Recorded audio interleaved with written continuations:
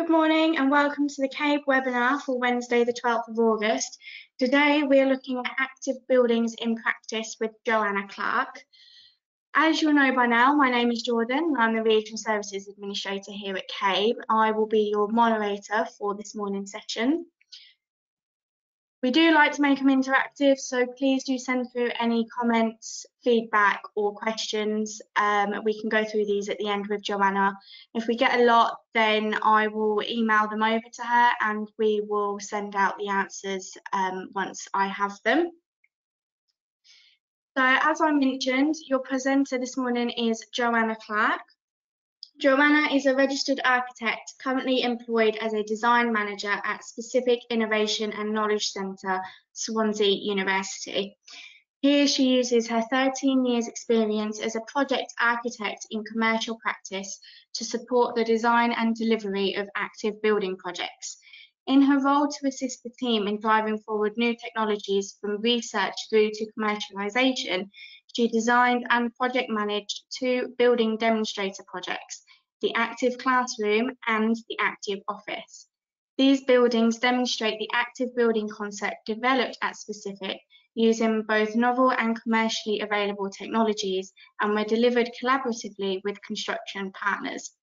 Her role includes leading national and international activities on the architectural design of novel and next generation demonstrator buildings which capture, store and release energy. In addition, she is developing an active building design guide as part of a professional doctorate in sustainable built environment, which she commenced in April 2017. Delivering CPD workshops for architects, delivering training material on active buildings for installers and architectural students, and supporting active building projects with industrial partners. This includes designing an active classroom for rural villages in India, supporting the Sunrise project at Swansea University. So if you give me just a couple of seconds, I'll hand over to Joanna and she can take you through this morning's session.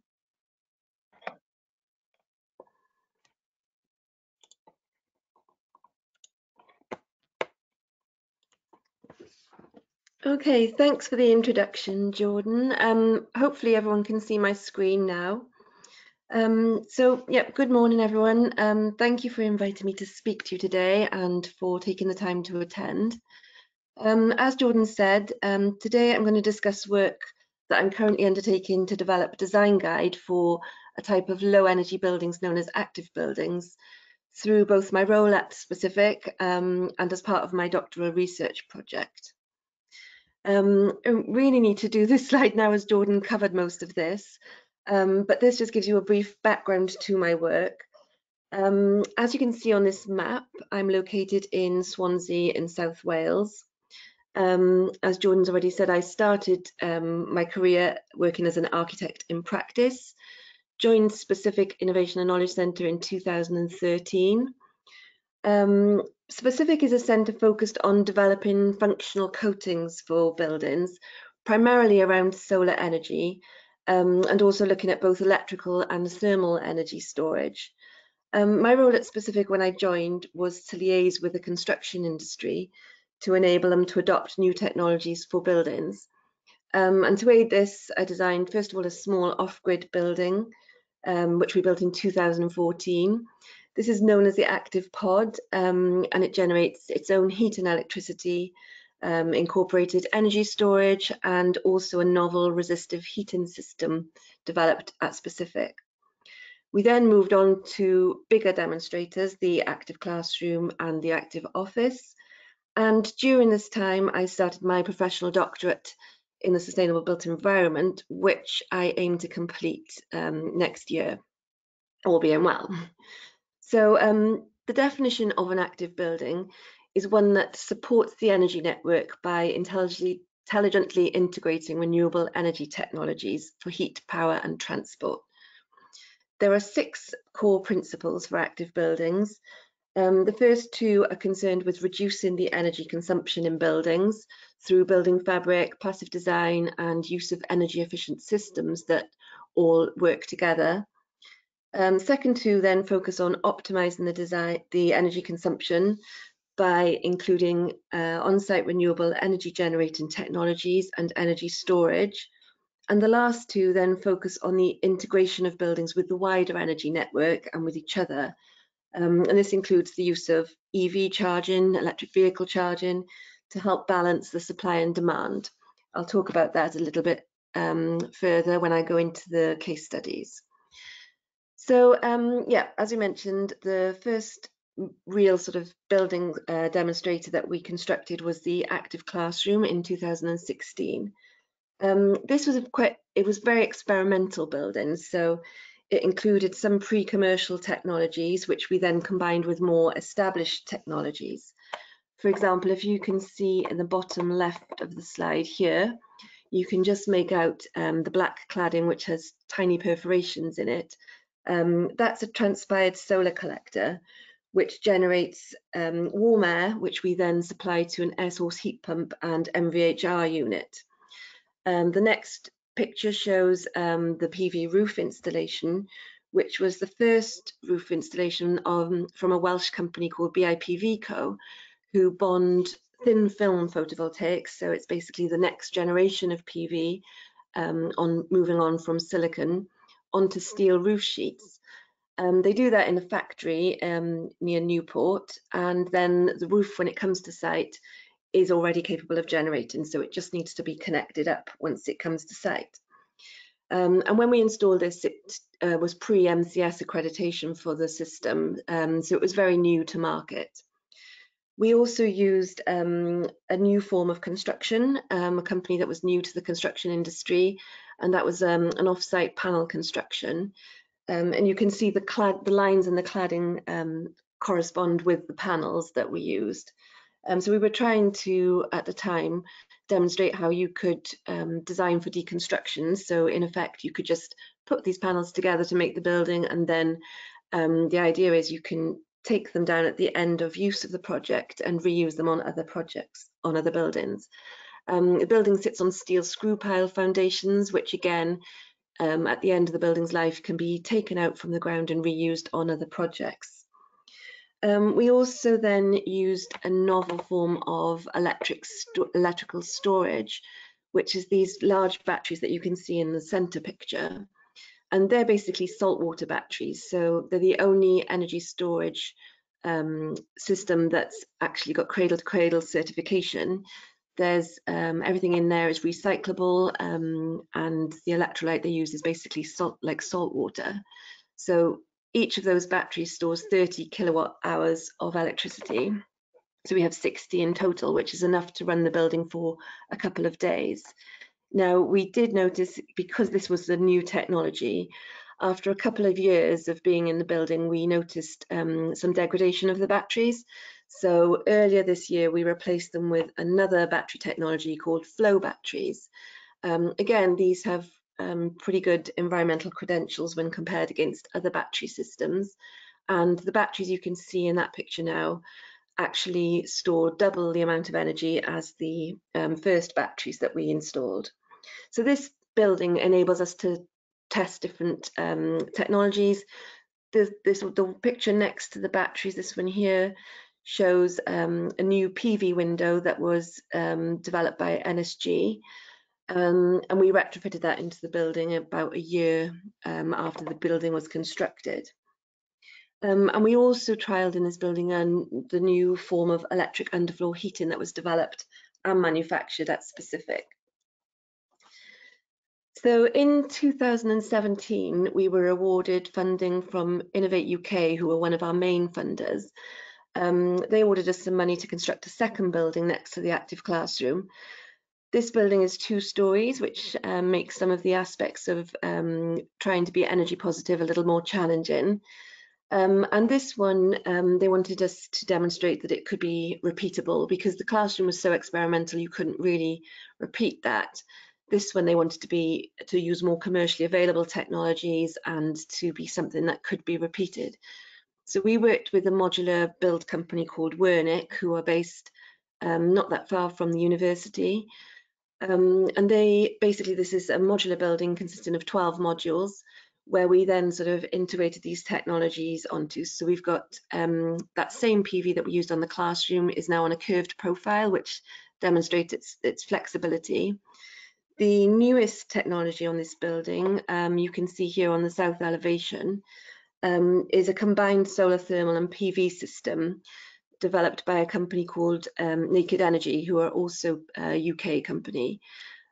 This was quite beneficial for them because they'd not installed a system of this size before, and they'd only ever installed it on a flat roof. So they gained quite a lot of market traction from this project, which is one of the main aims of Specific, is to help new companies get their products to market. So this was quite successful, and they've since secured additional funding to develop their product further. So that's quite nice. And we've also on this project got thermal storage as well as electrical storage. So you can see here that's in the form of a large water tank at the moment. But one of the technologies we're developing at Specific is a form of interseasonal storage, which uses a thermochemical system. So we're hoping to retrofit that into the building at some point, probably next year now. One of the key things about our buildings is the collecting data. So we collect a lot of data from the buildings and use that to improve on systems and building performance. So the screen that you can see here, this is an image of the screen that we have in the entrance foyer, which visualizes the data we're collecting to building occupants and visitors. So I think having displays like this really helps to engage people with their energy consumption, and they can try to start matching consumption perhaps to generation, which is one of the things we're interested in doing.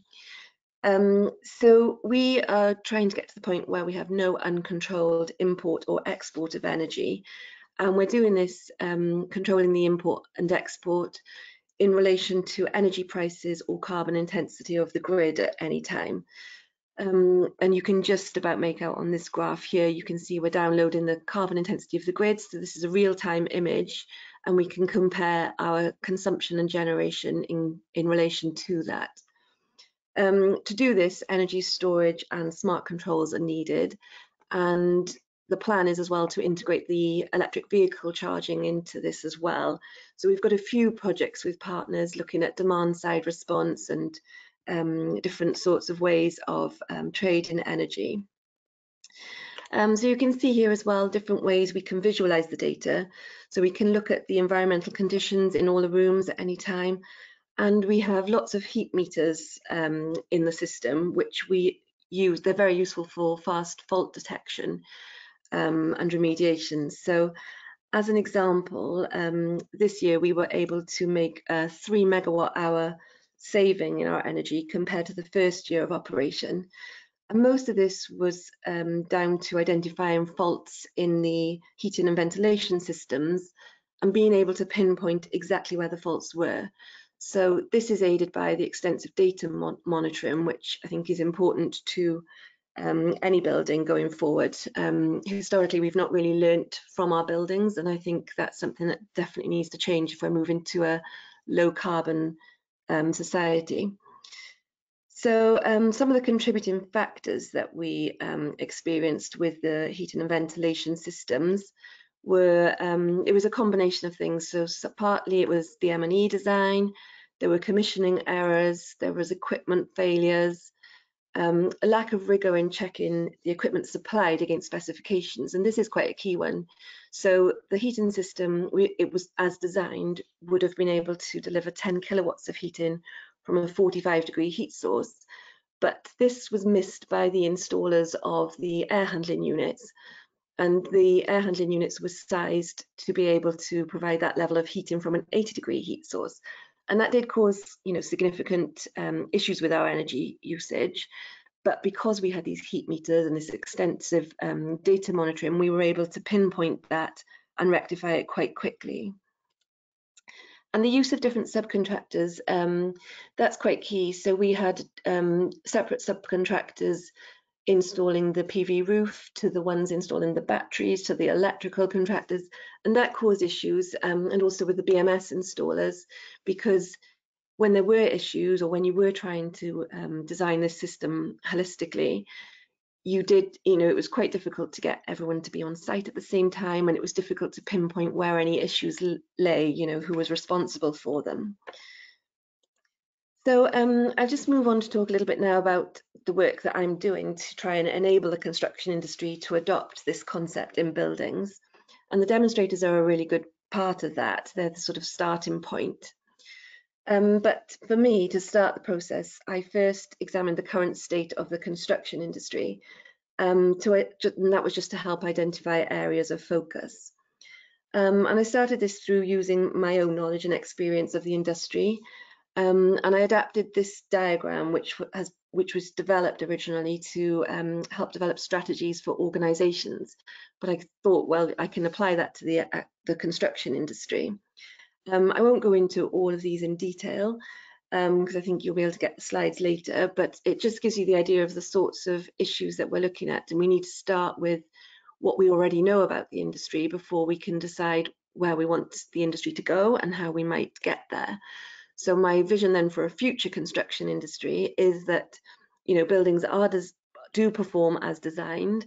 We need to attract new talent. We all are aware of the sort of skills shortage in the construction industry and the fact that it's not really seen as an attractive career to many. And the fact that really our main driver should be net zero now. That's what everybody should be working towards. So I then undertook some workshops with architects and other designers to identify the main challenges that they see in preventing the introduction of innovative technologies or strategies into the industry. These were the main sorts of words that were coming up during the sessions, and I've grouped the main challenges under the headings that are in larger text. So the ones that I'm going to be tackling in my project are these ones that are circled in red. So there's often a lack of knowledge about new technologies and sort of getting to understand what sort of information is out there and how realistic information is. And designers tend to, suffer from a lack of time. They're under severe time constraints on projects, and they don't have the time to go out and look at new technologies and to fully understand how effective they are. There's fears over risk of using new technologies, so our demonstrators try to help de-risk some of these technologies and products before anybody else can adopt them. So if we can gather data on their effectiveness, that should hopefully give people some feeling that the technologies do work well. People often fear, that there's going to be more maintenance involved with these technologies. There's this lack of feedback, so we don't capture the learning from projects. So these are all the sorts of things that I'm hoping to tackle in my projects. So I then looked at mechanisms that have been used in the industry to introduce other new schemes or initiatives, such as BIM. And as you can see, I grouped these into 4 main strands and found that these are common to the introduction of most things actually into the industry, such as BREEAM, any changes to building regulations, such as the adoption of sprinklers in new homes in Wales, and the launch of new design guidance. So for everything that you try and do, you've really got to consider all of these things, I think, if you're trying to enable people to adopt something new. So I looked back then at what Specific had done so far to aid the introduction of the new concept, and I also identified other work needed to assist this. So these boxes that are highlighted in red show the documents and tools that I'm developing myself in this project, and they will form what I'm calling an active building toolkit. So these will provide information for people embarking on active building projects and show the sorts of examples of technologies, for example, that they can use, and case studies of projects that you've seen today and other projects that we're involved with. Part of developing these documents or tools is to test them with those who will be using them. So I have carried out some workshops with architects earlier in this year to gain feedback on the documents and whether or not people find them useful. but it would be good to get any views today if people can use the chat box or in the question and answer session at the end to ask any questions about what I'm doing. So although I don't have time to run through all the documents today, I'm just going to show you some extracts from some of the documents. So on this page, we can see some of the pages that are in the main design guide. And it's quite tricky getting the balance between giving enough information and not giving too much information, and also how to lay that information out. So I know diagrams are very popular with designers because we like to look at diagrams rather than read lots and lots of text. So I've tried to keep it very much to sort of bullet points and a mixture of diagrams and small amounts of text where I can. But I am keen to gain feedback on this, so anything you see that you don't think is useful or you don't like the look of, then please say.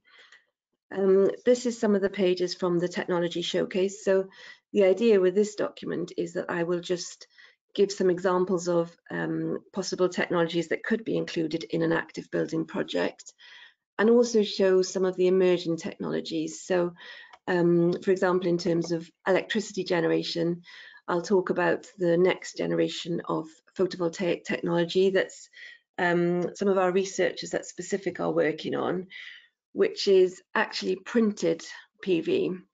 So they are quite world leading in printed photovoltaics, and they're looking at a particular technology called perovskites, which were invented a few years ago at Oxford University.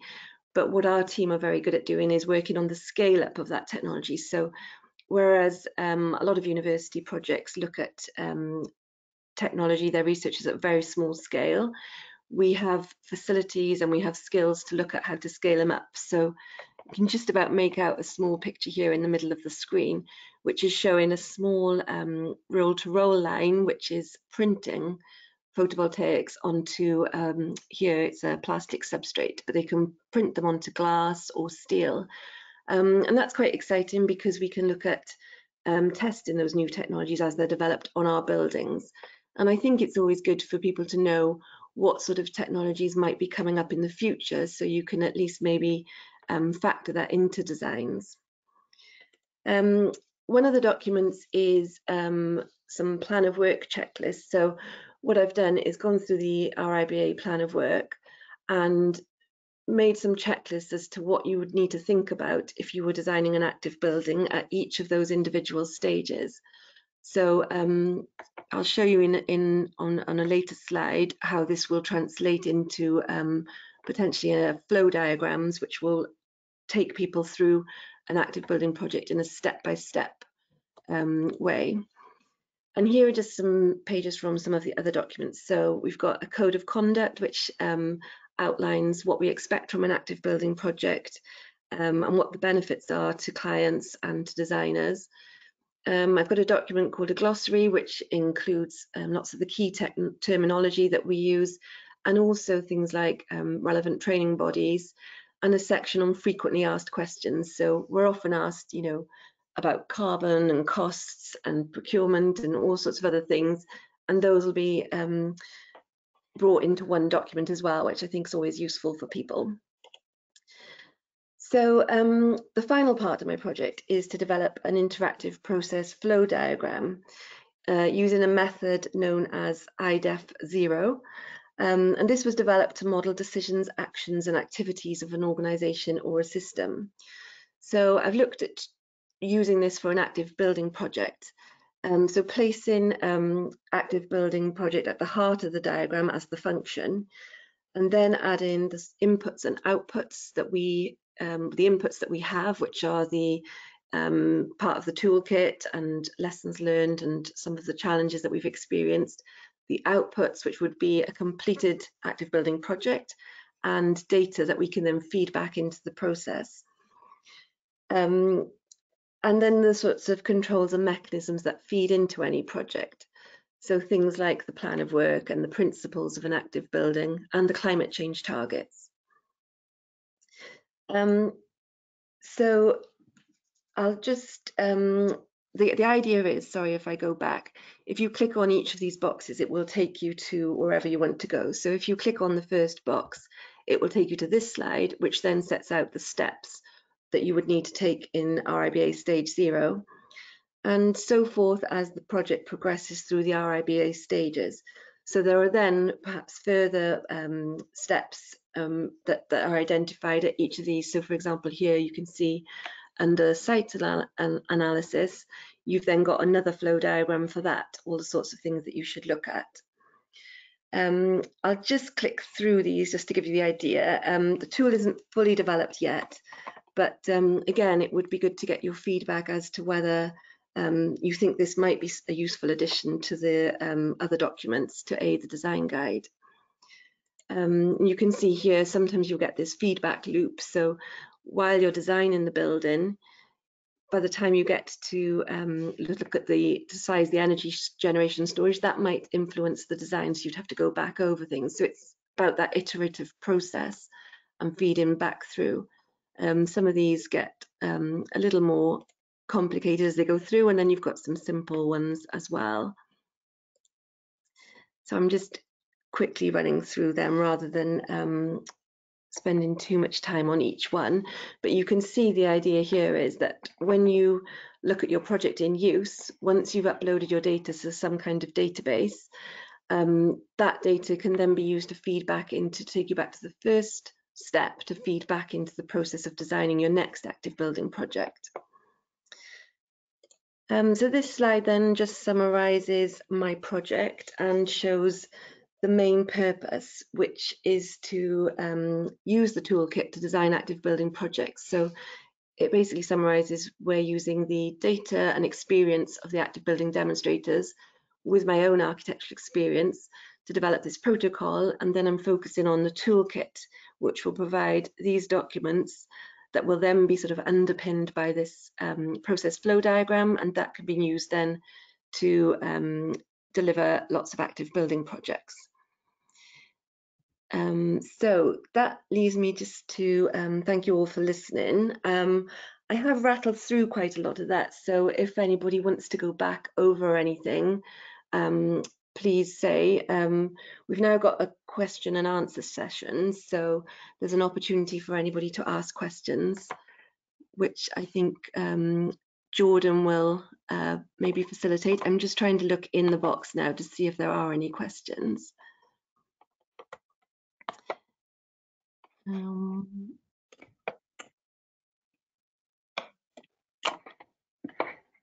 Jordan, can you see any questions or any comments in the chat boxes? Yeah, of course.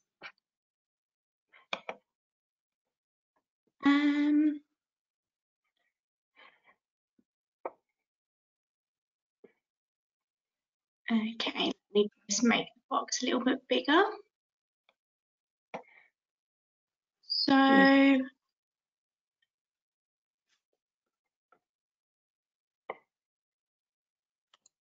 we've got a gentleman asking if he can have a link to the absorbing cladding panels. Yes, of course. Yeah, they're a product that are made by Tata Steel, so those panels are commercially available. It's actually a product called Colour Coat Renew SC, which is a very catchy name, but I can certainly send the link through. I wonder, can I answer it on here? I'm wondering. Well, I'll send that through later when we send more information. But yes, that's something we can definitely send a link to. Okay, brilliant. So then we've got, have you carried out A/B to a refurbishment of a structure? If so, what level of efficiency did you achieve if a new build is 100? That's a good question. So we haven't done a lot of retrofit yet. We've mainly focused on new buildings, but we do have an example of a retrofit to an industrial building.